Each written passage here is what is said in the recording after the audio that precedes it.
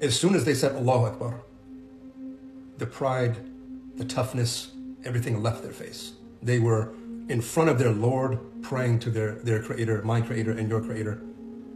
And I just, wow, everything just got serious. So I said, wait a minute, no. He told me to sit down, but I'm not going to sit down. I came here for a reason, and I want the full effect. I want to know everything. So I got up and I went to the first row, right on the side of the Muslims in the first row, and I did one of these.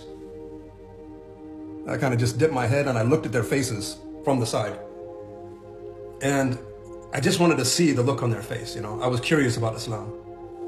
And at that point, honestly, Islam was, I believed in it, but God didn't open my heart to it completely. So the people that ask me, how did your heart, Ali, how did it open? What did it for you? And I'll tell you this is what did it for me.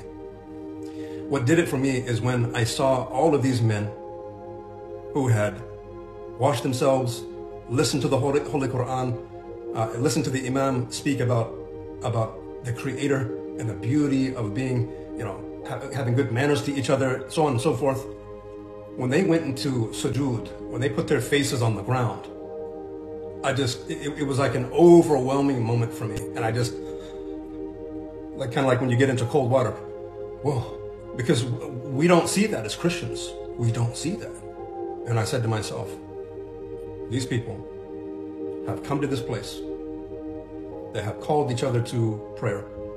They have purified and washed their faces and their hands and their feet, and out of respect for being in front of the King of Kings, the Creator. They have recited the Holy Book in which they have memorized. And then they put their faces on the ground in complete adoration to their Creator. And I said to myself,